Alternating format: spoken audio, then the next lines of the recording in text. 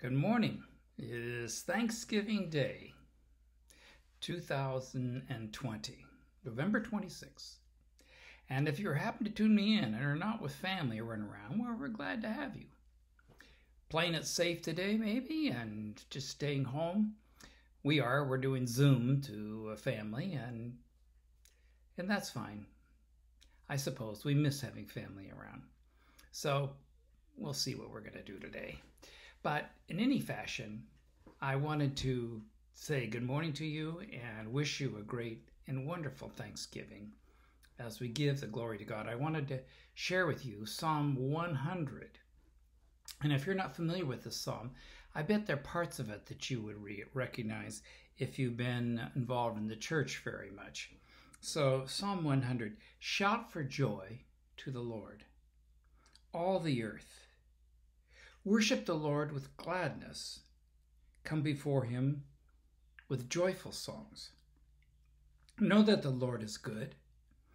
It is he who has made us, and we are his people, the sheep of his pasture. Enter his gates with thanksgiving and his courts with praise. Give thanks to him and praise his name.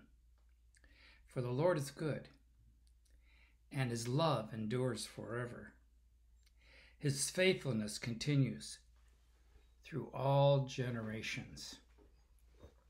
Well, God's sovereignty, God's will, God's thing over us throughout our lives.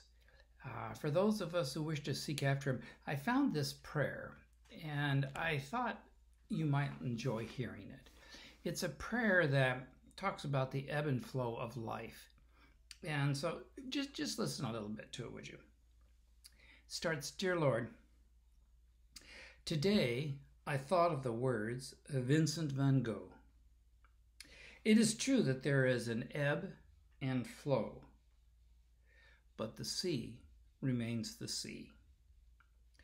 You, O God, are the sea. Although I experience many ups and downs in my emotions, and often feel great shifts and changes in my inner life, you remain the same. Your sameness is not the sameness of a rock, but the sameness of a faithful lover. I am sustained, and your love is, I am sustained, and to your love I am always called back. My only real temptation is to doubt your love, to think of myself as beyond your love, to remove myself from the healing radiance of your love. To do these things is to move into darkness of despair. O Lord, sea of love and goodness, let me not fear too much the storms or the winds of my daily life. And let me know that there is an ebb and flow, but the sea remains the sea. Amen. Isn't that a beautiful thought? Through the ebb and flow, maybe for Thanksgiving you have had trials or many different things that have come your way. Perhaps trials that have come from loss of loved ones.